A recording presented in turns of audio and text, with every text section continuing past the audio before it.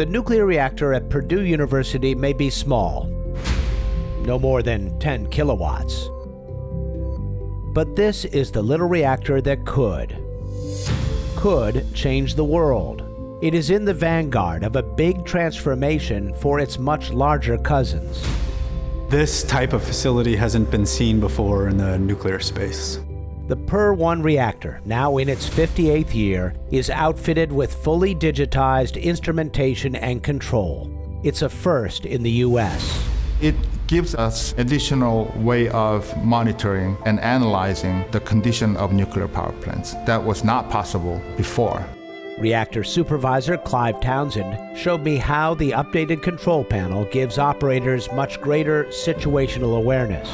Is it more information than you could have gleaned from the analog system? It certainly is. I have an infinite number of screens that I could put in. I can have high-level information and then allow the operator to dial into that as necessary. We want to demonstrate that this system is reliable, safe, and can do much better job than the analog systems.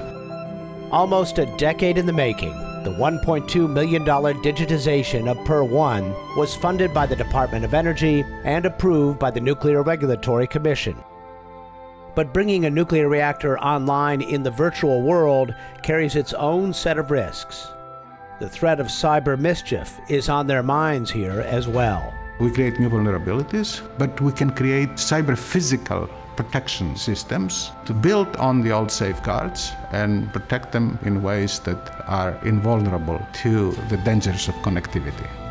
They believe the pros outweigh the cons, that digital reactors, big data analysis, and ultimately artificial intelligence will lead to safer, more efficient atomic power in the future. If we had a very intelligent data analytics or artificial intelligence system that can tell us, okay, in this scenario, it may be best to go to this route, then of course human can make a judgment and decide. It can reduce, I think, significantly the error that human can make. PUR-1, it seems, is the perfect place to push nuclear power from its analog past into a digital future. For Purdue University, I'm Miles O'Brien.